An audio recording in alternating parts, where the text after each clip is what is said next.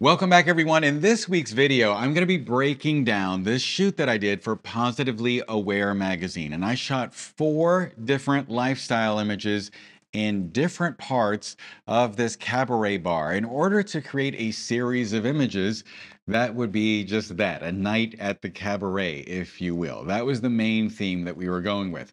My friend, who's the editor of the magazine, called me at the last minute and asked me to come and do the shoot because the photographer that he had booked was going to be unavailable all of a sudden at the last minute. Now, I didn't take any sort of offense to this because as a business owner, I like to spread out my business to different vendors. That way, if possible, that way, if any one vendor becomes unavailable, I can go on to the next one and not interrupt my business. So the fact that he works with multiple photographers, of course, is no big deal. And I was happy to come and help out. So he sent me some photos of the space, and this was about an hour and a half or so before I showed up. I rushed off to the studio and started to gather my gear. And while I was doing that, I was thinking about how I was going to light the scene and sort of the ideas that I could come up with the story. And I was further coming up with that on the drive over to the bar. And I arrived maybe about 10 minutes after all of the subjects arrived, and I started to sort of figure things out. And I had to move really quickly, and things were a little bit chaotic. And so things weren't quite as I would have done had I had a little bit of advanced planning. For instance, I might have had someone there to shoot video, but on this shoot, I didn't. And so I'm going to be sharing with you today a series of still images, some behind the scenes images, and also some graphics that I created in Elixir's Satellite 3D. And if you're interested in any of the gear that I'm using during this shoot, it's going to be listed in the description below. And if you click on those links, that will help support me a little bit as I'll make a small commission. And if you want to check out the software Satellite 3D, just use the coupon code John15 and the link in the description to check it out. So let's go ahead and start looking at the images, and I'll start off here with the final image. That way you can get a very good sense of what is about to happen. Now, as we move on to this frame, you can see the ambient exposure, and I was shooting at 1/125th at 4.5 at ISO 400, and that was so that I could get the ambient lights to show up in the frame. This was very important. So all of those little lights that you see there, I wanted them to contribute to our final exposure, and so that's why they are there in the shot. Now, the first artificial light that I'm going to show you is this kicker here, and I set it up on camera left so that light would come into the scene and sort of mimic the light that's coming from the lamp that's over here. And that's why I wanted to sort of have, that's my motivation for that light, because I wanted to give a sense that the light in the room was also on the subjects, even though they were being lit primarily with my lights that I was adding.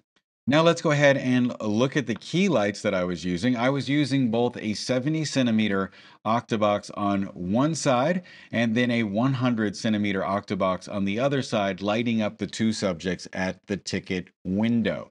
I'm not really sure that I thought through why one was on one side or the other, but let's say that the reason why I put the 100 on camera right was because I wanted that larger source to also potentially light the actors or models, if you will, that were over here on the left-hand side of the frame. That's why I was going for it, let's say, with that. That was my motivation there. Now, a small light that's contributing to the scene is a light that I placed outside of the room on the stairs. This is a basement club. So that light is out there on the stairs with a yellow gel pointed down, and I wanted that to shine through the window and sort of light up the back of my shot, but also give the sense that maybe this is light coming from outside, and that's why at night, and that's why this light is gelled yellow. So now you can see what it looks like with all of the lights in the scene turned on at the same time. And as you can see, it's a little dark over here on camera left with these subjects that are sort of in the background, if you will, with our main subject who's handing over her ticket. And so I decided that it might be a little bit better if they were to be walking down the stairs as a couple and not really participating in that ticket exchange at that moment. Maybe they're too good for the line and they're skipping it and they don't have to pay because they're special. I don't know. Something like that. Make up the story however you like. But to light them, I used a 1 by 3 foot or 90 by 30 centimeter strip softbox with a grid, and I had it there horizontal, lighting their faces. The reason why I was using the grid is because I didn't want the light to go all over the scene and wash things out. And so I had that there in order to just keep the light on those two people as they were coming down the stairs.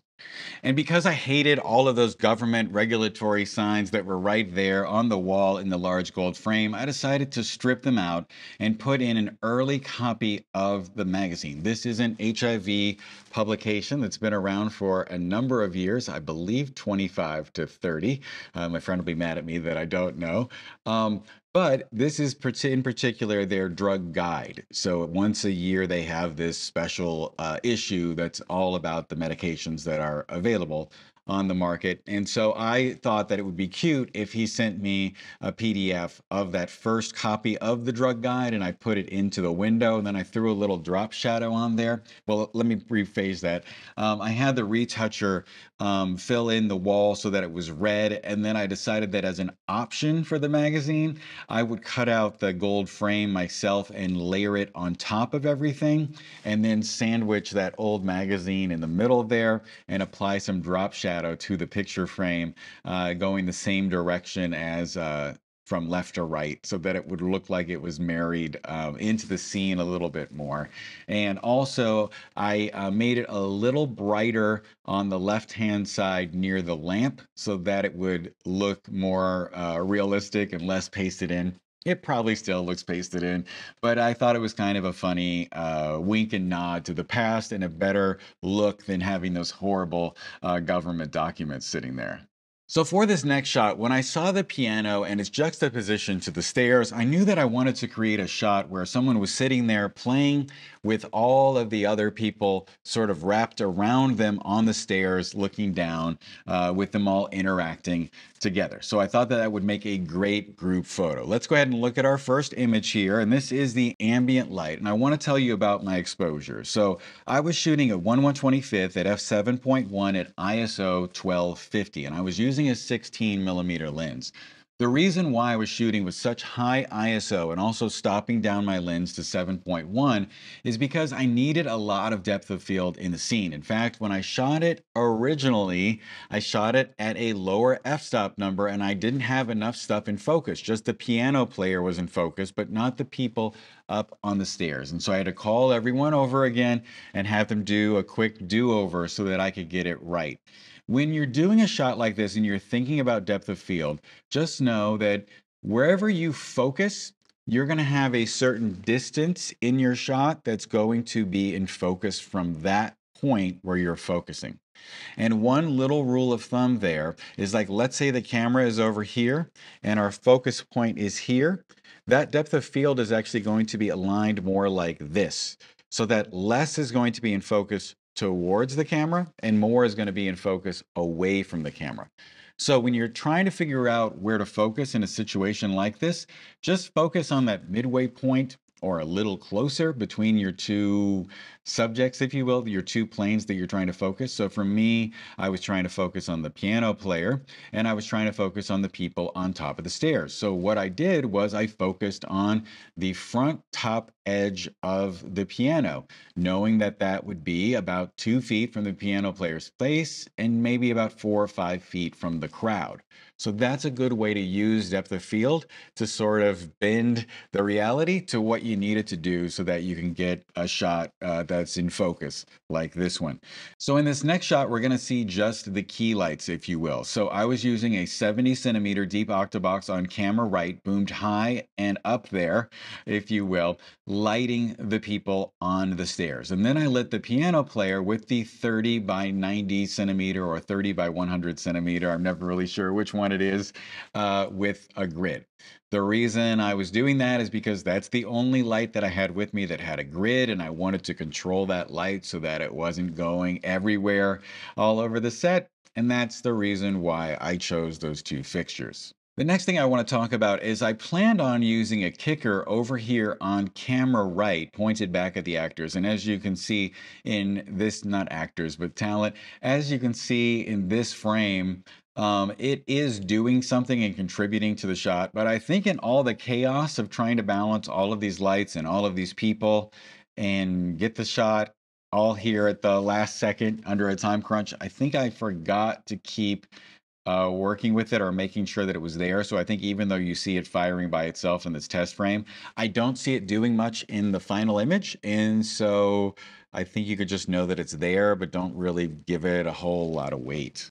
The next thing I did was I added a yellow light over here on camera right, just next to the piano player. This was a light with a pair of barn doors that I got on Amazon with a 30-degree grid inside and a yellow gel. And I put it over here thinking that it was going to sort of give me that nightclub kind of feel and edge out the piano player, but I also thought that it would cast light across the surface of the piano and sort of brighten that up, but it didn't really fulfill that purpose, but it did edge out the piano player pretty well. And this is another example of where I just had to keep it moving. And even though that was my original idea of what that light was for, I just had to sort of say, okay, well, it's doing something and I like what it's doing, let's just move on. So the next thing I noticed is that the subject that I had on the far left at the top of the stairs, the one in the black shirt with the red tie, his hair was blending into the ceiling because the ceiling is pure black. So what I did is I added another small light, and what I did is I put an Elinchrom one with a red gel pointed straight up on a table that's up there behind them, pointed at the ceiling. And that's why you started to see these red highlights up here. And the reason I chose a red gel is because I knew that it would mimic sort of the red color of the paint that was already there in the room, and it would sort of look more seamless and cohesive. And it's also around this time that I figured out that the shot would be better as a horizontal than a vertical, and maybe this would take up 2 pages in the magazine. And so I just went with that going forward. So as we look at the final select here, you'll see that I ended up with the strip softbox that I was using to light the piano player in the final shot. And so what I ended up doing was just sort of selecting it and using content aware fill and then making it look like a speaker. That way it sort of just blended in. I wish that it wasn't there. I was using the RF 16mm 2.8 because it's the widest lens that I had in my bag. I didn't bring my 16 to 35 on the shoot because I ran out the door in a hurry. And this particular RF 16 2.8 has a lot of distortion. And so I'm not sure if the camera shows it with a correction profile attached. I think mine does. But of course, when I got into Capture One, there was all that distortion there. And so maybe I didn't see it, but maybe I just missed it because I was moving too quickly and we were doing about 3 looks or 4 looks in 90 minutes with all these lights and all these people. So, a lot was going on. The other thing is there was a reflection of the piano there, reflection of the Octabox in the piano, and I couldn't really get it out. So I just had the retoucher take it out when he was doing his thing. And he also cleaned up the ceiling and removed these wires and, just sort of polished the image overall. So the next image that we're going to talk about is this bar scene. And this was, in fact, the image that ended up on the cover. And so when I saw the images of the room in advance of doing the shoot, I knew that I wanted to create this photo here because it looked so cool having the chandeliers. And I thought those and the sconces in the shot together at the top, as well as all the people at the bottom or in the middle of the frame, would just make a really nice composition. So I knew I wanted to get this shoot done. And then immediately I started thinking about how I could accomplish that with a number of lights. So we're going to go over those here one at a time. But first of all, we're going to look at the ambient light only. So I was shooting at 1/50th of a second at 7.1 at ISO 640, and my lens was set to 40 millimeters. I was using the Canon RF 28 to 70 f2 for all of these shots. But of course, I wasn't shooting it at f2. I was shooting at 7.1 because I needed depth of field so that all of the talent would be in focus, including the bartenders. So they were a little further back there, so I needed a little bit more depth in my shot. So that's the reason why I was doing that. The next light we're going to talk about here is I added in this kicker on camera right in the top corner of the room. And the reason why I have this light here is because I wanted to give a sense that the light from the chandelier was coming into our scene and lighting the talent. So that's what the motivation was for that light. The next two lights that I want to talk about are two lights that I put on bar stools behind the bar pointed at the wall. I put two lights there gelled red, and the reason why I gelled them red is because I wanted to light up that black brick wall, and I wanted to give it that red color so it would match the color scheme we have overall in the shoot, and also so that it would match those red lights that were under the bar. I also had a fill light on during the course of the shoot. I just wanted to own the shadows a little bit by putting some of my own light in there so that I could get the shadow detail that I wanted. So I had a 100 centimeter or 39-inch deep Octabox right next to me, and it was turned up just enough so you would see its impact.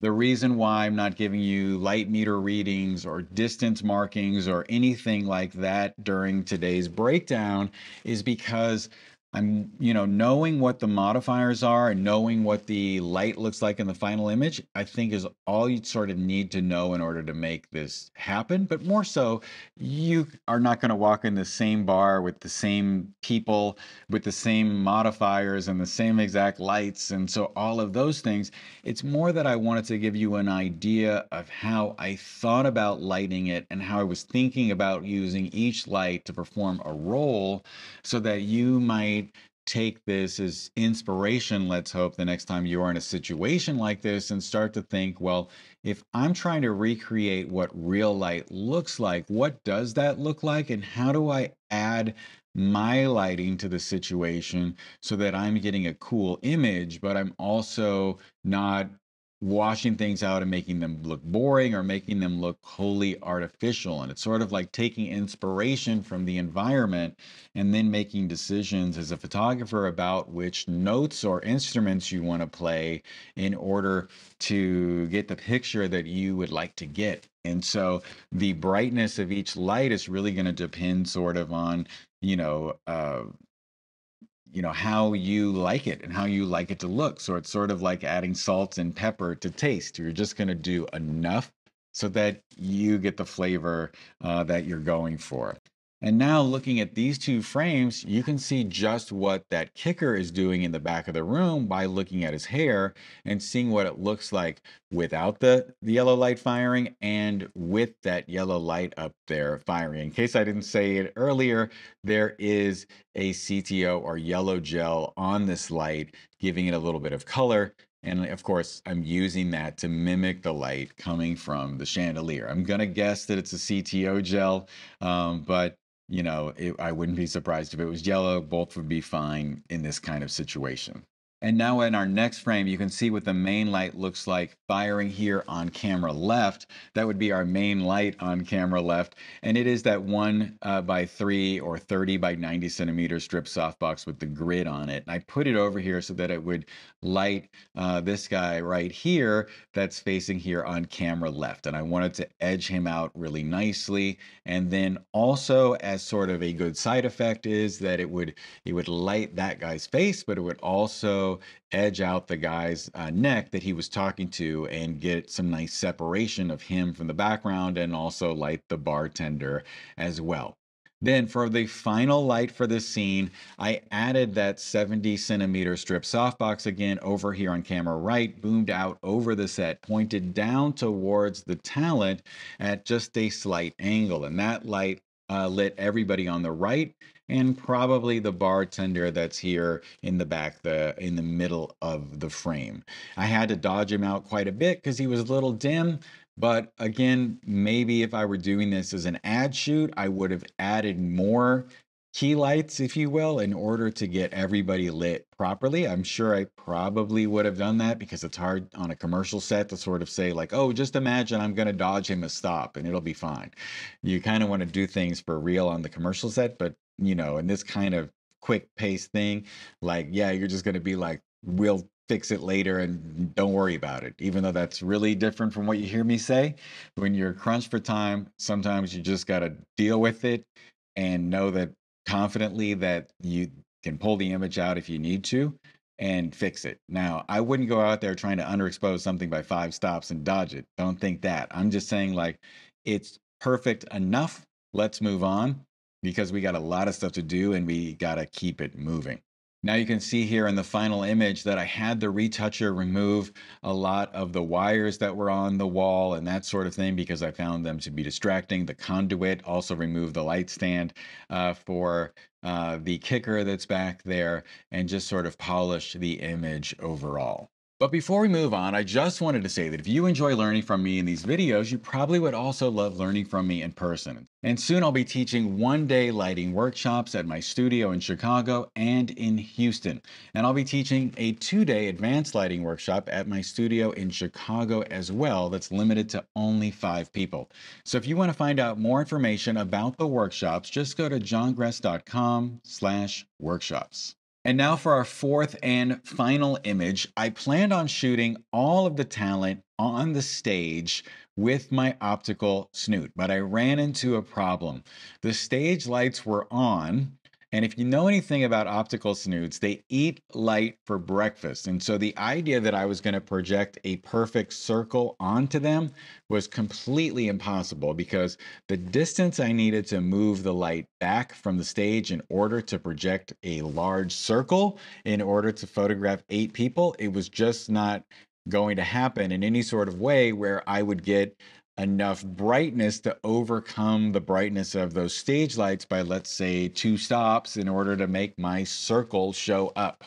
So I just had to scrap it and I looked for the next best alternative. And so since I had shot the other 3, or at least the stage was the 3rd wall in the space, I looked to see what I could do on the 4th wall in the space. And so I turned to my left and I looked at that wall and I saw another table scene there with a picture frame and 2 sconces.